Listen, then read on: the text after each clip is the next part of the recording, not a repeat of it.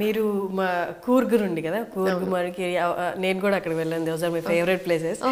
అక్కడ places compare చేసి ఈ సిటీ లైఫ్ ఇదంతా అంత హజల్ ఉంటుంది కదా, అంటే మీకు హౌ డిడ్ యూ మేనేజ్? అంటే అక్కడికి వెళ్తే అంత ప్లెజెంట్గా పీస్ఫుల్గా ఉంటుంది అండ్ ఇక్కడికి వస్తే అంత హరీ bury.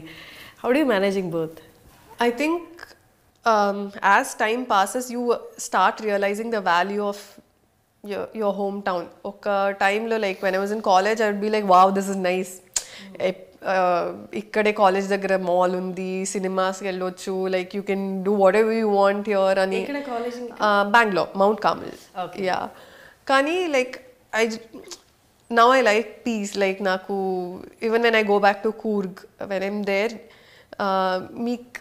the thoughts you have, there's so much time, you're not always on your phone, you're around nature, and the feeling that adoka peace ostadi, so that is beautiful.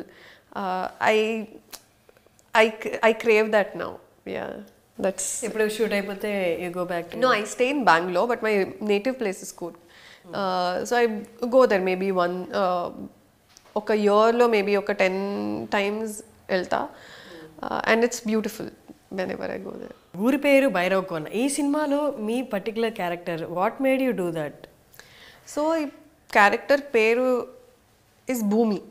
And భూమి అనగానే what comes to your mind? Nature and earth. So this character is somebody who loves her, just like I told you, naku Coorg ishtam, na oor ishtam, and the same way Bhumi is somebody who loves her nature, her soil, her surroundings, the animals.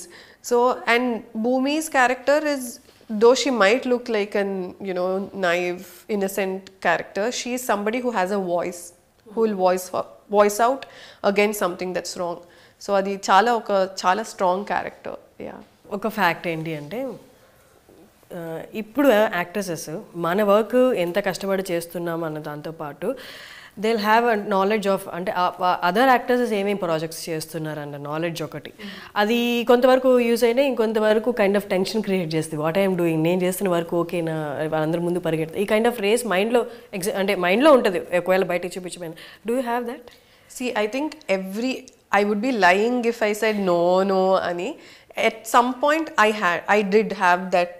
Andarki untadi adoka, okay, are we not doing enough, are we not doing that, oh vaadu adi chestunnaru idi chestunnaru. But at one point I just sat down, nakadi I didn't like that feeling. I didn't like, in general naka negativity, I don't like it at all. And I realized that there is abundance of work here. అందరికీ work ఉంది, అందరికీ ఏదో ఒకటి ఉంటుంది. So if you just like, okay నాకు అది కావాలి, నాకు ఇది కావాలి, నాకు అది కావాలి అంటే, it's not nice. What you will have, you will get.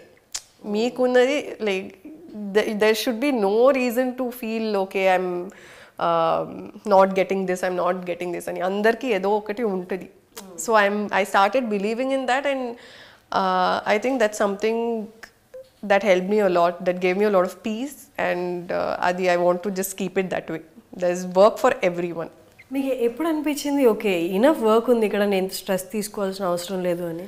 So in general నాకు మీరు చెప్పారు కదా, ఈ కాంపిటీషన్ అనే ఒక ఫీలింగే నాకు ఇష్టం లేదు. కానీ I realise I was following in to that zone అని. లైక్ ఐ థింక్ ఒక 3 months I was in that zone. Okay నేను ఇది చేయాలి, నేను కూడా ఇది చేయాలి. Then I was like, enduku, like this is not giving you peace, it's not giving you happiness. So meeku happiness, peace or money edaina ivvakapothe, you shouldn't put your energy there.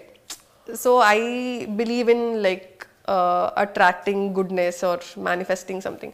So as in general I'm a positive person, so I saw myself getting into that negative zone. I was like, this is not you, Varsha, this is not you, don't do this.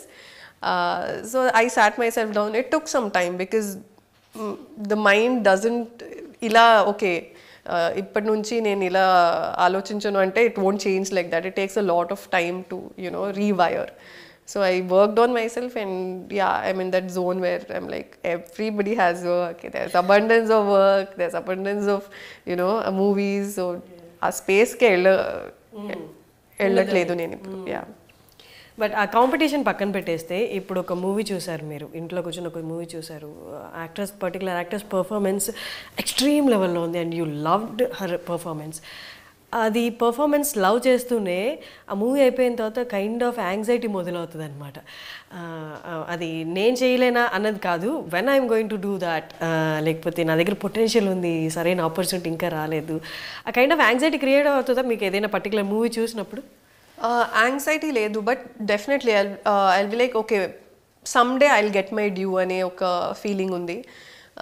And ఇలాంటివి చూసేటప్పుడు I'm like I'll be like, okay, good that she got what she got, because I'm sure she would have, any actor, మీరు ఏమైనా చెప్పొచ్చు, like you might call it nepotism or privileged or whatever, they would have had their own struggles. They would have had their own battles, so it's okay. She got something because she's gone, even if she hasn't gone through something, it's okay, she's talented and she's being celebrated. So someday I'll get my due అనే ఒక mind set ఉండి, and మీరు చెప్పేది కరెక్టే, like when you watch it you'll be like okay I want that to someday అలా. చాలామంది being an actors అంటే అది కేక్ వాక్లా అనుకుంటారనమాట. బట్ ఇదే ఇప్పుడు ఇంటర్వ్యూస్, ఈ మూవీ స్క్రీన్ మీద కనిపించేదే కాకుండా అది బ్యాక్ అండ్ చాలా రెస్ట్రిక్షన్స్ ఉంటాయి, చాలా సాక్రిఫైసెస్ ఉంటాయి, చాలా మనల్ని మనం ఎదుటి వాళ్ళు అంటే ఈజీగా కామెంట్ చేసే ఫీల్డ్ అనమాట. ఏదైనా కామెంట్ చేయొచ్చు, ఎప్పుడైనా కామెంట్ చేయొచ్చు, బట్ అవన్నీ కూడా మీరు తీసుకోవాలి. అట్ ద సేమ్ టైం దాని గురించి నెగిటివ్గా రెస్పాండ్ అవ్వకూడదు. కొన్ని త్రీ చెప్పండి that you gone through. Like comment, like some comment కానీ లేకపోతే sacrifices that you did or ఇక్కడ ఉండాలి అంటే as an actress అంటే like, so the thing is I have chubby cheeks, like imagine I have chubby cheeks in general. Actually I'm a very petite person, okay, I'm a very small person, tiny person, కానీ just my face, imagine I put on half kg అంటే నా face లోనే తెలుస్తుంది.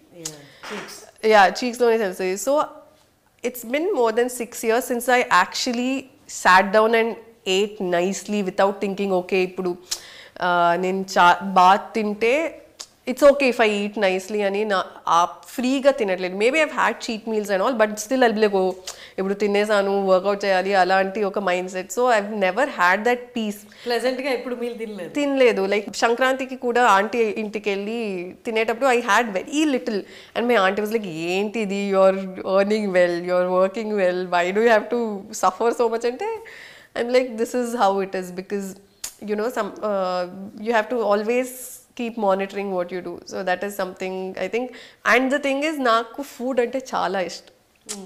I know my like cousins who don't like rice or don't like sugar, and it's easy for them. Kani nak rice ante ishtam. I've never had rice peacefully ever in the past 5-6 years. So that is, I think that's the only thing I feel sad about.